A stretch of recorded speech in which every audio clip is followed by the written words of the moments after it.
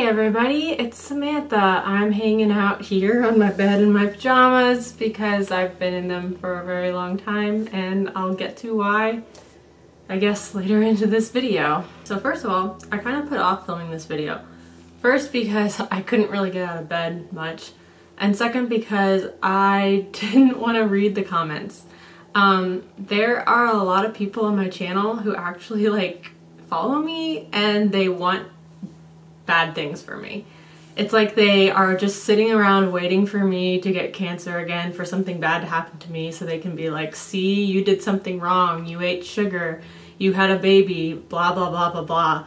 They're just waiting around for that to happen, and I felt like I could not read those comments. Now I'm definitely in a better place because I know there's going to be tons of really nice and supporting comments on this video, and I know I can also just disable comments altogether, but I want the nice people to be able to comment because I know you guys have followed me for a very long time and I know you guys want to, and I'm just gonna deal with all the mean comments and I'll be able to just laugh them off like I normally do. But when I first found out about this, I definitely was not feeling like reading all of those, so that's why I kind of put off making this video and pushing it out for everyone to see. So obviously you read the title, clicked on the video.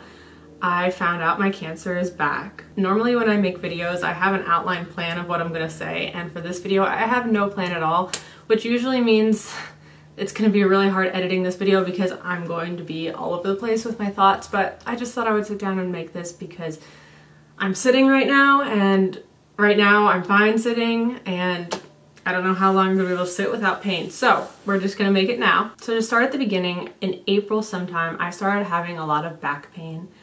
And at first it just felt like I threw out my back. There was one day where I told Gray, you need to stay home because I don't feel like I can pick up the baby and I don't feel like I can care for her very well when my back's like this, because I don't want to pick her up and risk dropping her or stuff like that. So he stayed at home from work, and it kind of just felt like, you know, I threw my back out. It happens to everyone every once in a while. And you know, a couple of days go by, my back gets better, I'm able to stay home with the baby myself. And then it just kind of hurt, but it wasn't so bad that I couldn't do everything. So I just kept going on with my life, and sometimes the back pain would get really painful and sometimes it wouldn't be painful. It kept going like that until the end of May. We went on a trip to Barrow, Alaska, and we filmed it all and made a vlog about it, and I haven't even gotten around to editing it yet. It was like Memorial Day weekend, and when we were up there, the roads were all really bumpy because they weren't really well maintained. It's the northernmost city in the United States, northernmost city in Alaska, if you guys don't know. And it was very snowy, and the roads had lots of potholes, and there was ice everywhere and stuff. So the road was really bumpy, and it was really hard on my back when I was up there, riding in a car or a bus. And so when we got back from that trip, my back kind of just hurt a lot. But it was still manageable. I was still able to pick the baby up off the ground. If I did certain things, I had to hold her really close to my body and kind of do a lunge. And I had all this stuff figured out because my back had been hurting for so long that I just found new ways to do things. So then we were planning on going on a trip to the beach with Gray's family in June, the first week of June. So we kind of got back from our Barrow trip, and we had a few days at home, and we were getting ready to go on another trip. And United had canceled our flight. So I was on the phone with United trying to figure out, how we were gonna get there still and get on a different flight and get all of our seats together, because they had put us all in middle seats scattered around the plane, and my baby can't sit in a middle seat by herself, obviously. So I was on the phone with them. In the middle of the call, my baby started crying, so I went to go pick her up off the floor, and I just had this horrible, intense pain in my back. And I was on the phone with United going, ow, ow, ow, ow, this hurts. And the guy was just like, are you okay? And I just felt so bad for him because he didn't know what was going on. And finally, I was able to talk again, and I was like, okay, sorry, I just hurt my back. And Gray actually had walked in the door at the same time, and he was like, what's going on? Do we need to take you to the ER? And I was like, I probably would go in any other situation, but since we're trying to get on this flight, we found out we could get on a flight earlier, so we were gonna need to leave for the airport in a couple hours. I was like, no, let's just go get on the flight because I don't want to mess this up for everybody. We'll just go get on the flight. So we got on the flight and I was in so much pain. Whenever I would go to sit down or stand up, I would get these shock-like pains that would go up my back. And I'm telling you, like, if labor is a 10 on the pain scale, this was a 9. And it hurt so bad. And I can't even explain it. And so whenever we would get on the plane, I would have to take a while to sit down to try to like make it so it wouldn't hurt, but it still always would.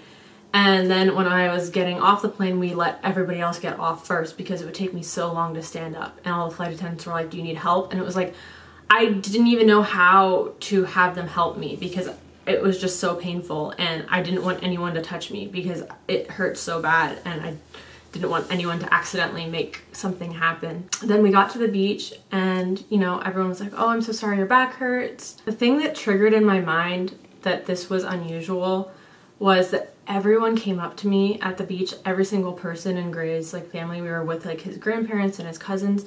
Almost every single one of them came up to me and told me, hey, I've had this happen to me before. It's really bad. And I was just like, there is absolutely no way. I do not believe that everyone here has had this level of pain. I believe that everyone has thrown their back out before and had that pain in April, but I do not believe that everyone has had this level of pain.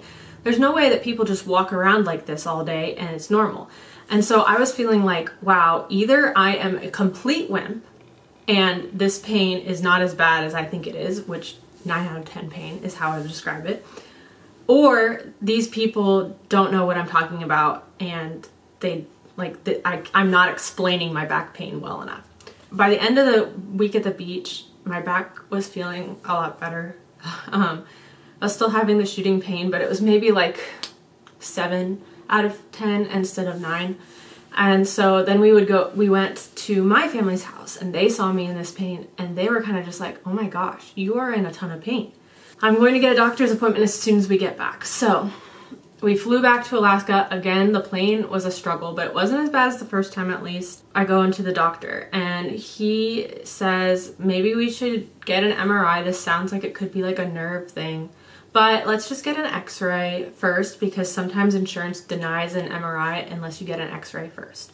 So I was like, okay, fine, I'll go get an x-ray. And he was like, and while we're at it, I'm gonna prescribe some steroids to try to help this. And so I was like, okay. So I took like 5 steroids over 5 days or something like that. Or maybe it was 10, like it might've been twice a day. I don't know. So I took a course of steroids and I got this x-ray. The x-ray showed nothing wrong at all. And he was like, this is really good. It's showing nothing at all. And I said, and he was like, so the next step would be to either send you into physical therapy or to get an MRI. And I was like, kind of in my mind, I was like, I don't really want to pay for an MRI. And I was like, look, the main thing that I'm worried about here is spine metastasis. Like, do you think it could be that? And he was like, well, we could see a little bit of that on the x-ray and there's nothing going on with your bones in the x-ray. So it's probably not that. He was like, the MRI would probably show us other things. And I was just like, yeah, but last time when I had the mets on my rib, we only found it by MRI. And he was like, oh yeah, then maybe we should get an MRI. And I was like, you know what, let me just try the physical therapy first, see if it helps, and then we'll come back to the MRI. Because my back was starting to feel better after the steroids. Everything like started clearing up. Into July, it got better. I was feeling good and my back was still hurting. There were still things that I couldn't do. Like I still couldn't like do a crunch off, or a sit up off the floor.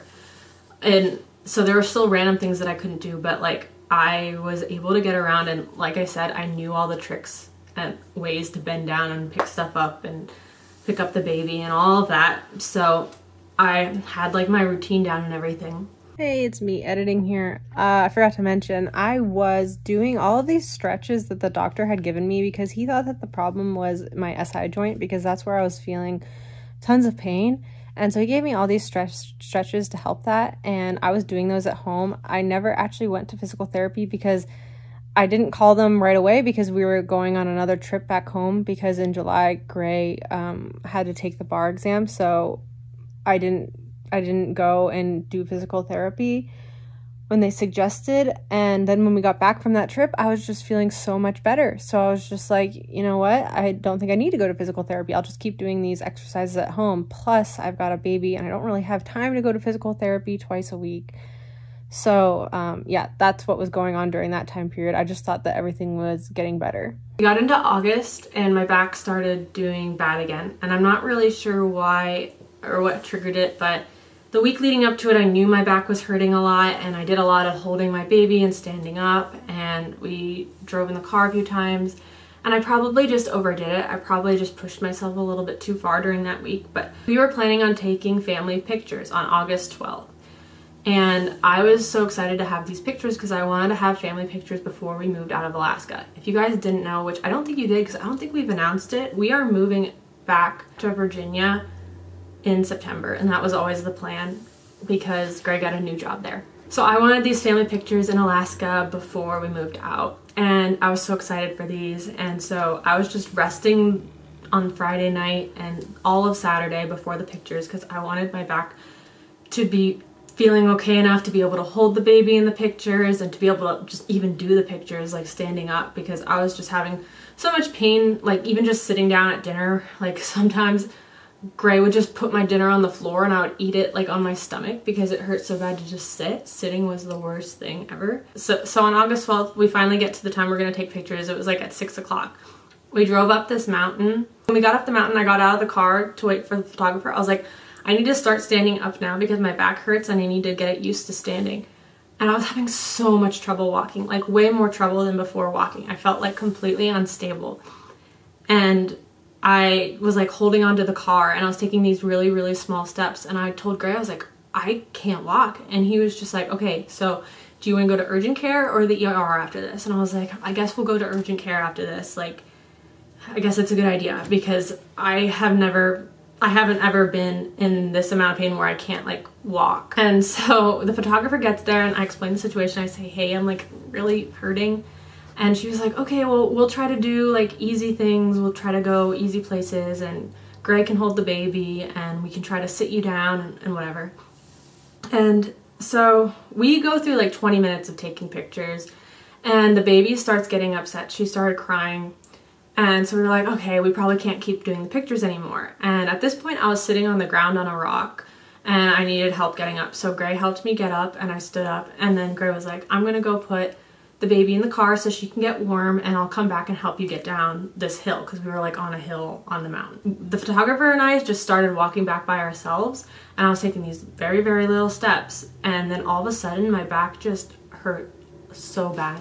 And I held on to the photographer and was like holding on to her shoulders. And I just yelled for Gray. I was like, Gray, come back now. Come back now. And I was like asking the photographer, do you see him yet? Like, she was like, no, I don't see him. I don't know where he is. And I was just like, I hope he's not trying to buckle her into her car seat. He just needs to throw her in the car so he can come get me. It's not that far. Like, we'll be right there. We can see the car. And she just kept saying she didn't see him, and I was holding on so hard, just waiting for him to come because I knew he could support my weight, and I didn't want to put all my weight on the photographer because she was smaller than me. And finally, I just collapsed to the ground because I was like, I can't hold on any longer. I can't wait for him. And she was like, okay, I'm gonna go get your husband. Greg came back and he was like, I'm so sorry. The baby was screaming. I didn't want to leave her.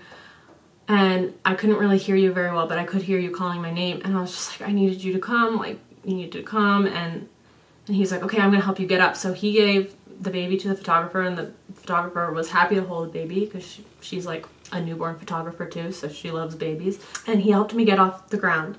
And so I got off the ground and he was kind of like, I was kind of like hanging on him and he was kind of pulling me. I was kind of using my feet and we were going down the mountain. Then he tripped a little bit. And when he tripped, like, he was still standing, but it hurt me so bad. We were going really slow, and then all of a sudden there was like this, you know, drop because he tripped, and then it hurt my back so bad I was back on the ground. And at that point I was like, I don't think I can get up. I told him to call an ambulance to get them to get me in a stretcher because I didn't think I was gonna be able to sit in the car. And he was just like, look, we're way up on this mountain. It's gonna take so long for the ambulance to come. So there were all these people around and they were trying to ask us how they could help, and Gray had one of them pull the car around so that it was even closer to where we were. People kept asking us if we needed help carrying me, and I just kept being like, no, I don't want people to touch me. Like, it hurts so bad. Like, I was in so much pain. And so finally I was just like, look, maybe if we get a ton of people and they can keep me really, really straight, like don't bend my back at all, then I can get into the car. So there was these group of 5 guys that came and they helped carry me to the car so that I was very straight, and it hurt initially when they picked me up, but they did a very good job. And then when I got into the car, I was like still in a ton of pain, and I kept telling this guy that there was this one random guy who he was like, what do you need? Because Gray was buckling the baby into her car seat, and he was like, what do you need? I was like, can you just, and he was just like, what? And I like couldn't get the sentence out because I was in that much pain. And finally I was like, recline the seat, recline the seat. And he's like, yes, yes. Okay, sorry about that. Yeah, he was just like, yes, I can recline the seat. And then we started going down the mountain, and this mountain, very bumpy, right? Because some of the roads are not like paved and they have potholes, and Gray's just driving as slowly as he can. I'm just in, I can't even tell you, so much pain sitting in this car seat. It was reclined, but it hurts so bad. We finally get to the ER. It took us like 45 minutes to get there. They bring out a wheelchair, and I was just like, I don't even know if I can get into a wheelchair. And they were like, well, you gotta get into a wheelchair. Like, this is what you have to do. And I was like, okay. And so Gray helped me get out of the car, and I hung on him for a little bit, and I was like, oh my gosh, this is the best feeling in the world. Like, I wrapped my arms around his shoulders and I just let my body fall. And I was like, I just need to sit like this for a minute. And so I sat like that for a minute and then got in the car, got in the wheelchair. We got into the ER, and, you know, they gave me these pain meds, and they worked a little bit, but still it hurt so bad. And the entire time I'm just thinking about my baby, because she's crying because she's cold and she was hungry. I was gonna feed her when we got back in the car, but obviously that didn't happen. And so all these people in the ER are trying to help, like the doctor and the nurse, and I was just like, look, I need to pee really bad. Maybe that's why, like, my muscles aren't relaxed, because I'm trying to like hold this in. Like, I need help going to the bathroom. And just nobody would come back. Nobody came back to help me go to the bathroom. And so finally I was just like, look, Gray, I need to get up and go to the bathroom. And then when I started trying to do that myself, a nurse came by and decided to help me, I guess. And I was just like, I just need to go to the bathroom so my muscles can relax, just so I can feed my baby, because I feel so bad for her. And Gray was like keeping her calm and like singing to her and everything, but I just knew she was starving and she didn't know what was going on. I just felt so bad for her. I did feel a lot better after I went to the bathroom, but I was still in so much pain. And so then I'm just sitting there on the stretcher in the emergency room feeding my baby, because all the medications they had given me were safe for breastfeeding, which was good. And then they were just like, all right, we're ready to discharge. And I was just like, what? They're like, yeah, like you can go home now. In my mind, I was just like, look, I hate hospitals, and I am the first to say that I want to go home, but I have never been in this much pain except when I was in labor, and when I was in labor there was a reason for it, and now it doesn't feel like there's a reason for it. And they were like, yeah, well, we probably would have sent you for an MRI, but our MRI department left at 7 and it was like 9 o'clock. The doctor told us, come get an MRI as soon as you can, and we were like, okay. So we went home, and it was so hard to get up the stairs, but I made myself go all the way up the stairs. This was Saturday, so Sunday went by, and Monday morning we called and we were like, hey, can we get an MRI? And they were like, there hasn't been an order for an MRI. And we were just like, oh my gosh, this doctor told us to go ASAP, and I'm in so much pain. I can't even go to the bathroom. My husband got me a little bottle, like urinal thingy, to pee in, because I could only like get out of bed and I couldn't sit on the toilet. Like, it was just not possible. And they were just like, well, we can't do an MRI without an order. And we were like, yeah, fair. I don't know why the doctor didn't order one. So then we called my primary care doctor and we were like, hey, can you order that MRI that you wanted to order that one time? And he was just like, well, I want to see you come in first before we order the MRI. And we were like, fine. And so he's like, you can come in on Tuesday. And I was like, oh my gosh, it's another whole day where I'm not getting an MRI. So I went in on Tuesday, and he was like, yeah, you look really bad, because I was in a wheelchair because I couldn't stand. Like, I actually could not stand by myself. I had to hold on to Gray to be able to get to the car. I did a lot of crawling on all fours. It was not possible for me to stand by myself. And so when I would get out of the car, I would get into a wheelchair, and the wheelchair was so uncomfortable for me to sit in. I would be holding myself up with my arms and trying to keep my back straight, and I had to use my arms to hold my back up because I couldn't sit. He was like, yeah, let's get an MRI. And he was like, hey, look, they have an opening right now if you go right now. He's like, that doesn't usually happen, so it's really good. And we sent the order over to them so they can give you the MRI. And I was like, great. So we went over and we did the MRI, and it was just like a back MRI without contrast. And it was over, and then we went home, and then my doctor called me at like 5 p.m. And whenever your doctor calls you after hours, you know that it's not going to be great news. So he called me and he was like, hey, like, unfortunately, I don't really have great news. It looks like your L2 vertebrae is fractured, and what we suspect is that there's metastatic breast cancer in the bone that ended up crushing it. This was not fractured in June when you had that x-ray, so you probably just did this. And I was like, looking at the picture of the MRI he texted me, I was like, oh my gosh, that looks super painful. That makes sense because I am in that much pain right now. He said, so what we're gonna do is we're gonna send you for an MRI with contrast of your chest, abdomen, and pelvis, and a CT scan of that kind of area too.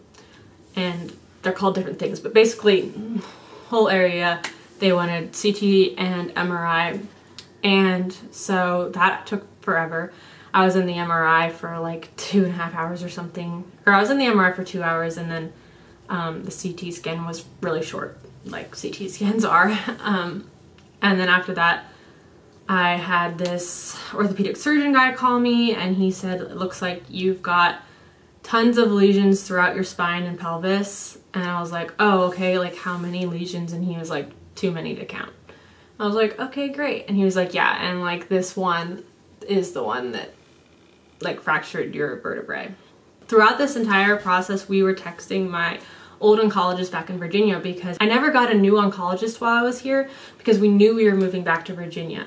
So my oncologist from Virginia is just texting us, and he's like, keep me in the loop, keep me in the loop. And he gets in touch with one of his friends who knew a neurosurgeon near us, and he talked to that neurosurgeon. That neurosurgeon woke up at like 4 in the morning our time to talk to him.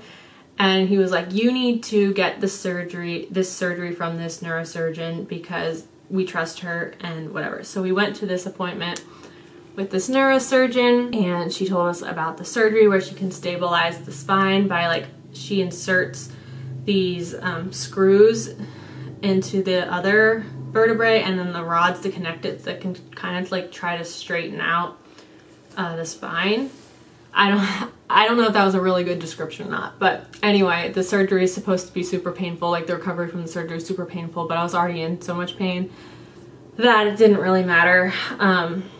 But my pain was getting better because I was on like a ton of like anti-inflammatory medicines and stuff, and I was getting used to how I had to walk around. I still couldn't walk around by myself. I was still like needing a person, but I was getting used to it. Then I needed to do another CT scan because they need a special CT scan to do the surgery, right? And they need that CT scan or else they can't do the surgery. I also needed to go all the way back into Anchorage to get my blood drawn because they told me that I needed to get the blood drawn at that hospital. For some reason, like there was some test that they had to do it at that hospital and I couldn't do it where we live. And Anchorage is about an hour from where we live, and that's where the neurosurgeon's office was too. And it was, you know, super painful to drive in the car and everything, and I hated it, but we had to do that. So I had to get my blood drawn there so they could do the surgery and make sure like my levels of everything were fine or whatever. And yeah, I got the CT scan, and then on Sunday I was just like, I'm doing nothing today. I'm just laying in bed and I'm doing absolutely nothing today. And that's what I did. Waited for my surgery on Monday morning. I had to get there at 5:30 a.m. We actually managed to give me a shower because I had to shower with antibacterial soap. And the way that we did it was we got a blow-up pool because we don't have a walk-in shower. If we had a walk-in shower, this would have been easier, but we have like a bathtub shower thing, and I couldn't like get over the ledge to get in the bathtub, and once I was in there was nothing to hold on to that would be safe enough for me to shower like that. So what we did was we got a blow-up pool and we pushed it into the bathroom, and I held my head over the shower, over the bathtub to wash my hair, but then like the rest of my body, we took the shower head off and rinsed like into that little blow up pool. Oh, and I forgot to mention my parents had come up earlier that week to help because Gray was taking care of me and the baby, and it was a lot, and I was gonna have surgery, and somebody needed to watch the baby because I was gonna be in the hospital for up to 3 days. And that was like a whole other stress on me because she's breastfed, and they were going to be giving me all this stuff where I can't breastfeed, and she's never taken formula, so that was a whole other thing that I was worried about, and she's never had a night without me. And so honestly, that was the main thing that I was worried about. But, you know, had the surgery. I'm not going to go into all the details of the surgery. That's like a whole other video. But I had the surgery, and recovery's been going really well. It's been really painful, but it's been going really well. And now my spine feels a lot more stabilized. I can actually get up and walk by myself. I have a walker that I use a lot. You can see it back there, I think. It helps me sit down and stuff. I was mainly dependent on that before. Now I'm starting to not use it as much. But yeah, so that has helped me a lot. And I feel like I can do way more things than I could before surgery. It's just all the pain. And like, actually when I looked up this surgery on the internet, it said it was like one of the most painful surgeries you can have. So that's fun. The recovery has been hard, but you know, home now. I'm filming this on August 29th, so it's been over a week since my surgery, and we are planning on trying to get back to Virginia as soon as possible to be with my oncology team there to discuss further steps on how to treat the cancer. We were just focusing on the short term of getting my back fixed so I was able to travel, and now we are going to be focusing more on the cancer and long-term plan with that. And honestly, I do not have really any details on that other than they're thinking I might need radiation on the spine. So sorry I don't have more details on that. Obviously I'll make more videos. Basically this video is just to inform you, yeah, my cancer is back, and it's unfortunate and it's sad, but I'm doing fine. Obviously Gray is a little bit worse than me because your family is obviously going to worry more about you than you worry about yourself, just like I've said many times before. I know I'll be fine and everything will be okay. So anyway, that's what's going on. I'm really tired of sitting now, but I was able to do it long enough to film this video, so hope that's good for you guys. And I'm sorry that I have been just not posting, but obviously now you know why. Thanks so much for watching, and subscribe if you want to follow along with my journey. And yeah, that's all. Bye.